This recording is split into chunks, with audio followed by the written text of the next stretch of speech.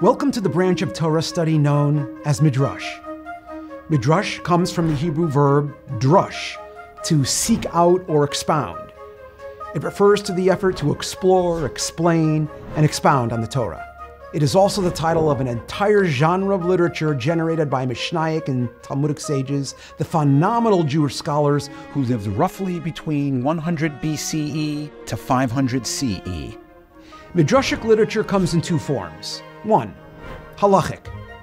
These works document the intricate methods used to analyze the typically terse biblical texts containing the Torah's 613 commandments. The goal of a halachic midrash is to show how the detailed laws governing the practical observance of those commandments are derived. Two, agadic. These works provide a wealth of explanation of biblical texts and narratives, parables that clarify or illustrate a point, moral and ethical teachings, philosophical insights, mystical traditions, historical narratives, and background information not explicitly recorded in the biblical text, and stories from the lives of the ancient sages. Much midrashic material was lost in the upheavals of Jewish history, but the surviving works form a library of their own. Here are the major midrashic works still in existence, including later era anthologies in chronological order.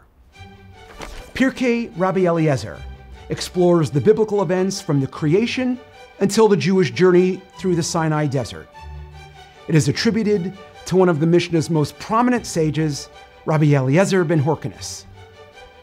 Mechilta de Rabbi Yishmael preserves expositions on the book of Exodus that were taught in the academy of Rabbi Yishmael ben Elisha. Mechilta de Rashbi offers expositions on the book of Exodus from an alternative academy, that of the much-beloved Rabbi Akiva.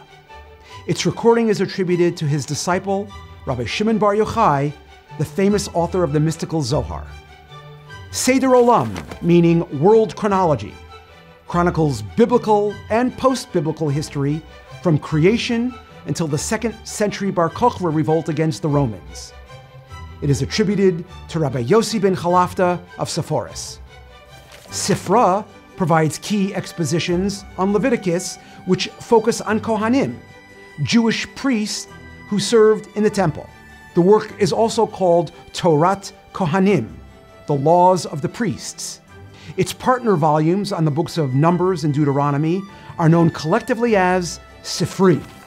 The insights in these volumes were taught by the school of Rabbi Yehuda, a disciple of Rabbi Akiva. Maimonides identifies the Talmudic sage Rav as the compiler of Sifra and Sifri. Midrash Rabbah is a series of 10 separate works that provide textual expositions, historical narratives, and moral teachings structured as commentaries on the 5 books of Moses and the 5 scriptural scrolls: Song of Songs, Ruth, Esther, Lamentations, and Ecclesiastes. These anthologies were compiled between the 3rd and 12th centuries and record teachings of Talmudic sages from the land of Israel from the 3rd and 4th centuries. Midrash Tanchuma is a foundational book offering expositions on the 5 books of Moses. It is named after a 4th century author heavily quoted in the work, Rabbi Tanchuma. The Talmud is not an exclusively midrashic work, but its legions of volumes include a vast treasury of halachic and agadic midrashic material. Midrash Tehillim offers commentary on the book of Psalms. Its era of compilation is unknown, but it is cited in works as early as the 11th century. Yalkut Shmoni, a voluminous midrashic anthology covering all 24 books of Tanakh, was compiled by Rabbi Shimon Hadarshan of Frankfurt, Germany.